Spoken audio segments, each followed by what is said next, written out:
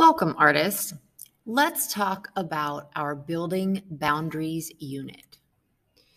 So, boundaries are things that we have discussed before as physical boundaries. What are personal boundaries, though? Personal boundaries could relate to physical contact. So, maybe not hugging somebody you've just met. Verbal interactions, maybe not wanting somebody to speak down to you. Or privacy, choosing what you share and with whom. These personal boundaries could be related to your emotional well-being, the way that you want to feel. They could be related to your physical well-being, making sure that you are safe and your physical space is protected. They could be related to your workplace. So as a student, your ability to learn without interference or drama.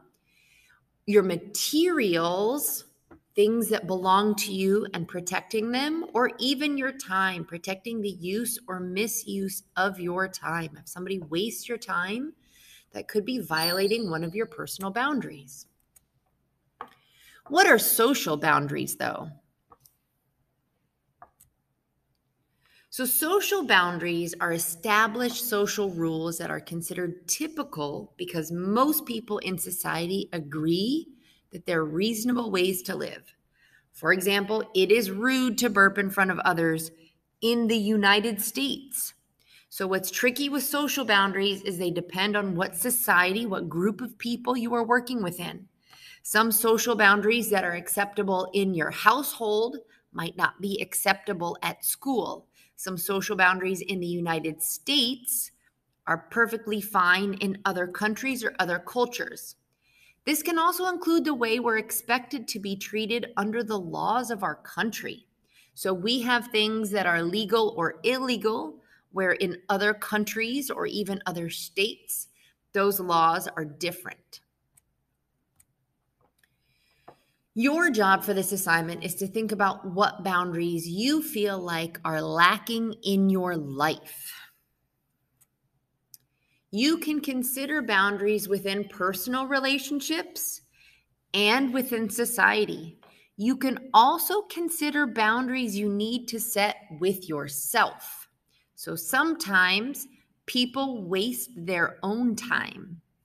Sometimes people put themselves in situations that subject them to negative thinking. So these are boundaries that you would set up because something is not going right within your life. Your challenge for this assignment is to create a 3-dimensional clay sculpture of a social or personal boundary needed in your life.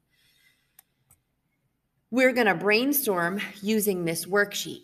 So on this worksheet, you're first going to start by writing out needed personal boundaries. So something that is needed in your life from a lack of a boundary. And then needed social boundaries, something within your society, could be a small group like within your house, or a larger group within our entire country, but a boundary that you think needs to be put into place. Then you will be sketching 3 of your best ideas from the 8 that you write at the top of the table. Let's go ahead and take a look at what I wrote. So the examples you cannot copy because they are my examples. So I definitely look forward to some privacy in the bathroom, believe it or not. As a parent, my kids walk in on me in the bathroom and will talk to me and ask me things, no problem.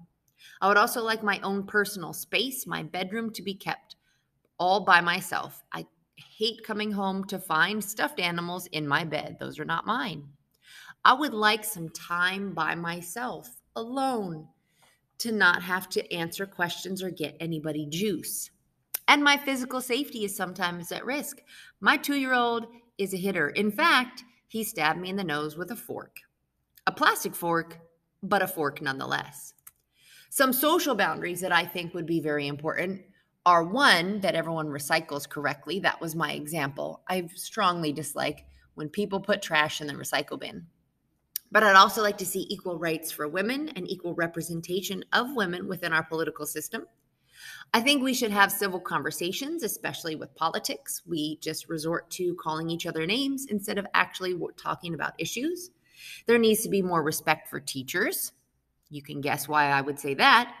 And I think moms should have an equal share of housework along with dads or other partners in the household, because as a mom, I feel very overworked. To move on to sketches, let's go ahead and switch over to the actual paper version because it's a whole lot easier to draw on. So here's my brainstorm worksheet. These are the ideas that I've talked about for the writing part. I need to pick my best ones.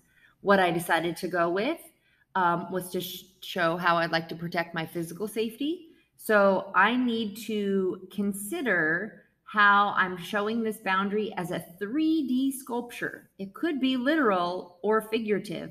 So my literal defense from my 2-year-old who stabs me with a fork could be a lot like a goalie helmet. But in fact, on the side, I might write the fork defender to show that I'm protecting my face from incoming fork attacks. Second of all, thinking about that equal share of housework that I would like to have in my household. I've got 2 figures here, male and female, because that's how my household is run. And they have a box balanced both on their shoulders to show that they're equally carrying that weight. Last but not least, I've got the toilet here to show that my personal space on the toilet is protected by this gigantic cage around it. Now that I've sketched these things out, I should consider which one is my best idea and think about how I'd make that out of clay. Looking at a cage out of clay, I'm thinking that's a terrible idea. While I look forward to sculpting a toilet, I don't think it's going to work. So it comes down to these two. I think this one's too simple to get me a good grade. So I'm going to work with this concept. The back of your worksheet has 4 different views: front view, side view, back view, and top view. Because if you can't figure out how these things look on paper before you start, you're going to have a heck of a time sculpting them. Only the front view is required for color. I want to see how you plan to eventually paint this sculpture. The others do not require color for your grade. If you would still like to color them, you may though. So here's what I came up with for mine. I went ahead and decided to put my 2 figures, my male and female figures, back to back instead. And the box of their workload is going to be balanced on their backs between them. And I'm just going to keep them very vague. And one will be pink and one will be blue to symbolize that the male and the female are sharing that housework equally. I had originally thought about writing housework and childcare on the side, but instead I'm going to put things like laundry or cleaning or mail and paperwork, all those things drawn there. You can see my different views mostly change, but sometimes they look very similar. So my back view would be my blue figure instead of my pink figure. But from above, which is how you're going to see your sculpture as you build it, it got significantly different. You need to figure out how these things look, and you're welcome to ask for help from a classmate or myself to do that before you can move on to doing anything with clay.